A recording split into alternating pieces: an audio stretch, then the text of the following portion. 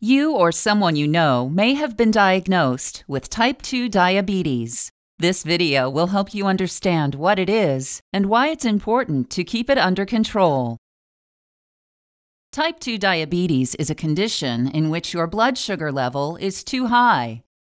Carbohydrates are substances your body uses to make energy.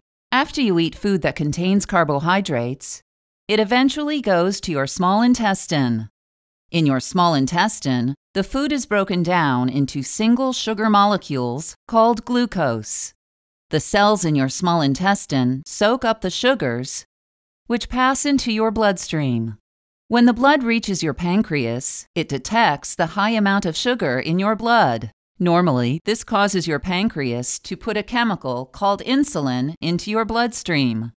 The insulin reduces the amount of sugar in your blood to a healthy level. How does insulin do this? As the blood moves through your body, the insulin and sugar exit the bloodstream into your tissues to reach your cells. Most cells have structures on their surfaces called insulin receptors. When insulin flows by, it attaches to the receptors. The insulin acts like a key in a lock to open up the cell so the sugar can get inside.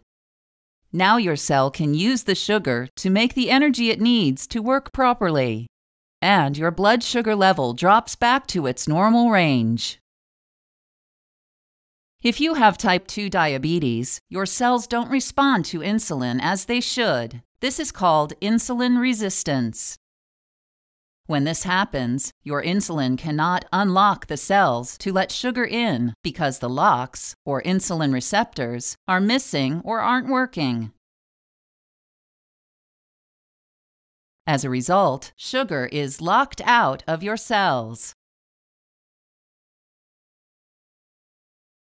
When sugar can't get into your cells, it builds up in your bloodstream.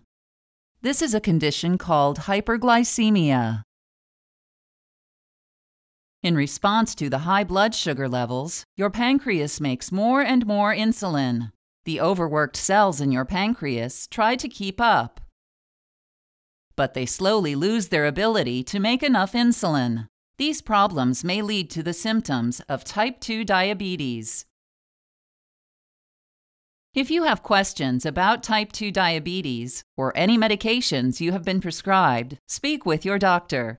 It is important to take your medications as directed by your doctor. Tell him or her about any side effects you have.